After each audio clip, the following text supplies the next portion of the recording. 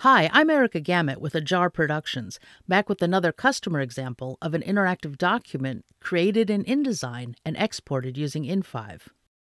This sample is a one-page scrolling site that details the branding guidelines for the city of Henderson, Nevada. It was created using different page sizes and then exported with a continuous scroll.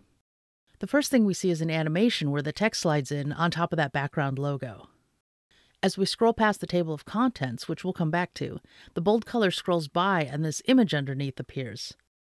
It stays in place while we scroll more and the titles slide into place. This effect is done using in5's parallax background widget.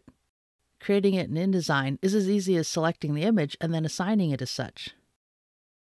You'll see this element repeated throughout the site to indicate each new section. In some of the sections, there are simple slide-in animations. I'm just loving the large graphic and just how subtle the animation is.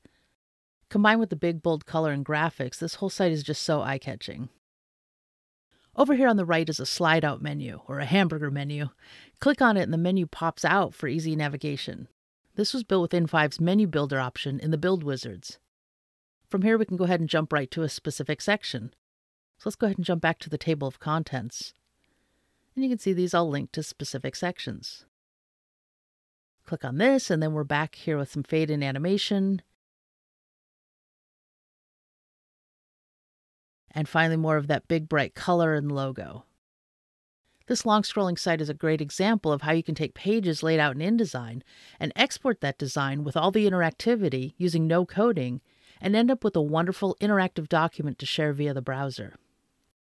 Be sure to check out in5 at in5.us, and if you like the video, be sure to give it a like and subscribe to our channel. Thanks so much for watching.